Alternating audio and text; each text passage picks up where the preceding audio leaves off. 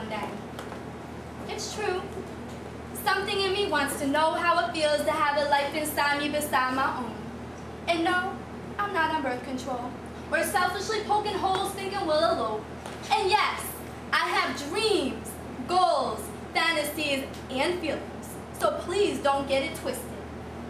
I'm not revealing anything obscene or out of the ordinary real woman's needs, nor am I insinuating that I'm the ordinary.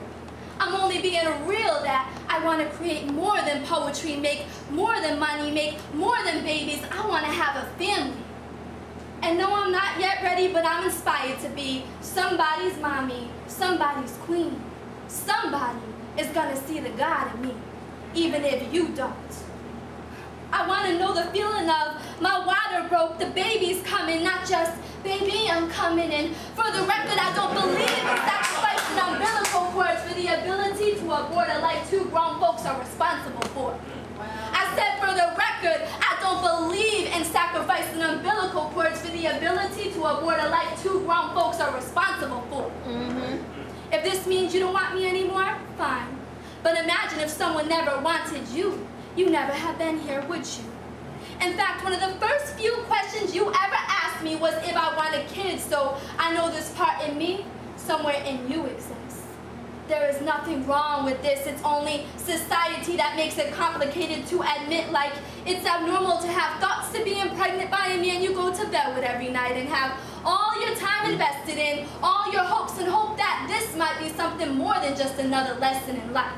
I don't need another reason to be mad at men, need to be shown the light, cause this tunnel's been too long. If you don't want to fight that fight, baby, be gone, cause any man I deal with must be spiritually strong. See, being a husband and a father takes more than iron arms, and if you would never want a baby with me, you have no business having sex without a condom on, or having sex with me at all, because in reality, the chance is always in the draw. Don't bid on luck not to come. It will come, just a matter of when. See, I am not concerned with the white picket fence. I care about providing stability, not hiding in cement.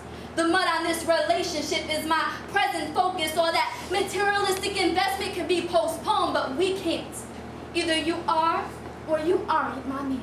Between. Well, tell me, what would you do if the test result had come with a plus sign instead of the minus? Would this time minus you from my life because you weren't designed to resign from lust, resign your life to love, dedicate your time to us? I have no more time for you.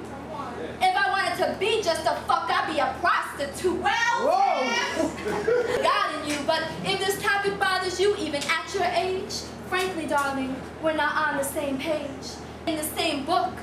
Will you ever give up the game? See, there is more to life than the delusional trophies and points gained by women to your boys. And being unfaithful is a character flaw, not the other person's fault, just yours. And no, I won't let any man's chauvinistic thoughts of when he insists to find a king just because it fits his card ring around. A real king will put the woman who has held him down through everything with no doubt that he will build a castle for her with his bare hands. And castles just don't stand a chance.